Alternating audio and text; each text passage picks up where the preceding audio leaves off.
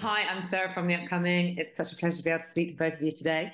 Maybe you could just kick off with a brief introduction to this second season. What can fans expect, both in terms of the direction it takes in general, but also specifically for your characters? Well, Diana Taverner is still number two. Not bitter. Not bitter at all. And, there are some... It goes outside the Slough House, Regent's Park. It goes outside the London, the gritty London world it goes much broader. We go to the countryside. It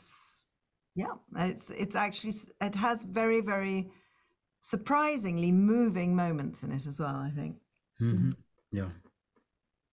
And for your character, maybe in particular, with River, I mean, he kind of still feels like he's not getting where he wants to go, but now he's going undercover, so he has lots of new adventures in that respect.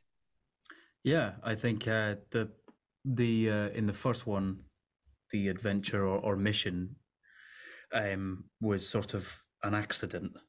It wasn't a sort of, here, this is what you're going to do, and he gets that wonderful moment that I imagine they all relish, is when they get handed a file and a fake ID, and this is who you're going to be. So it's probably everything he's ever dreamed of since he was a kid.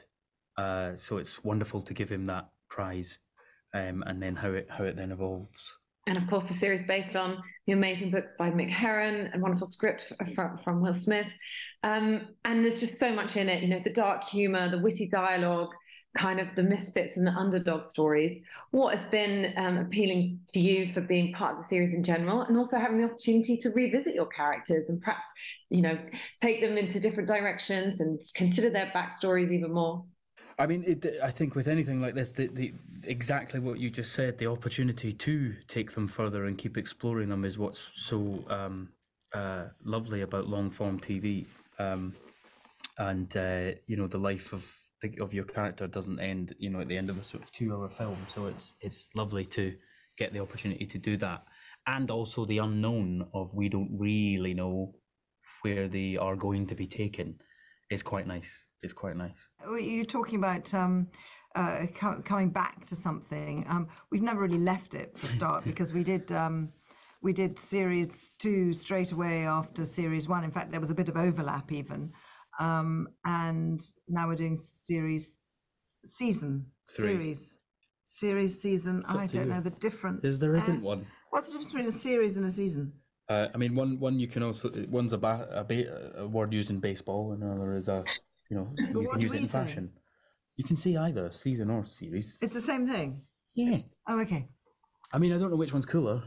Okay. So we're doing the third batch. Yeah. So anyway, as you can tell, I'm new to this. It's harder than doing just a straightforward film, because you have to keep it there in your head for longer, and you have to dip in with less regularity. So you have to be prepared all the time, and you have to keep so many different threads kind of still alive in your head that it can be quite challenging. That sort of thing I find quite exciting. And it's such an amazing, diverse cast and kind of an ensemble. And so maybe, can you talk a bit about being able to work with each other, and then perhaps when you come back to do a second season, you've got more of a shorthand. And of course, working with Gary Oldman, I was looking back at interviews, from when he did Nil by Mouth, and he's such a fascinating person and talent. And I wonder what it's like working opposite him, him playing Jackson Lamb. I mean, it's a gift that keeps on giving, working with Gary, but working with everyone, really. The group of actors that they've assembled for this is fantastic. We're led, brilliantly by Gary, but everybody is fantastic, and the people that are being added in this one is also quite exciting. And the as we saw in the first season, the other thing of he's not afraid of killing people, Mick Herron, and if you know the books and if you know the first season, it's quite different in that sense, that you can start to follow a character and he just gets rid of them. It's brutal, like you saw with Olivia Cook's character. So It's definitely, it's like, it is literally like slow horses. It's like turning up to work, not knowing if you're gonna come back. And what do you ultimately think people can take away? Because I guess there's kind of the level of, you know, it being kind of not knowing what's going to happen next, being on the edge of your seat.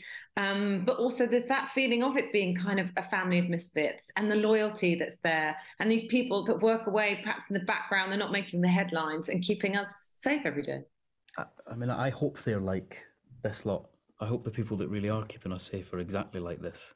I hope that they're making countless mistakes, but then rectifying them very quickly. I hope they've got their own, you know, lives, and it would be lovely to think of them like that.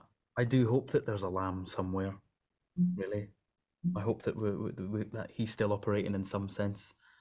But I do hope that they solve their problems with a bit less carnage than we do. There's quite a lot of carnage in this one. Yeah, there is, isn't there? Yeah. Yeah, but they always rectify it, you know?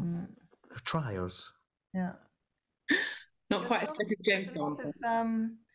Yeah, I think the thing I like about series 2 is where we go physically, that we go to a different part of the country, because you often with spy type things, it's very urban. And there we go to the middle of nowhere in the Cotswolds, where everything looks completely perfect, but there's a sort of undercurrent of something more threatening. I like that. I think I'm out of time, but thank you so much for sharing all that with me, and I can't wait for everyone else to have the chance to get stuck into season 2. Yes. So thanks a lot. Lovely to meet you. Bye-bye. Thanks, Sarah.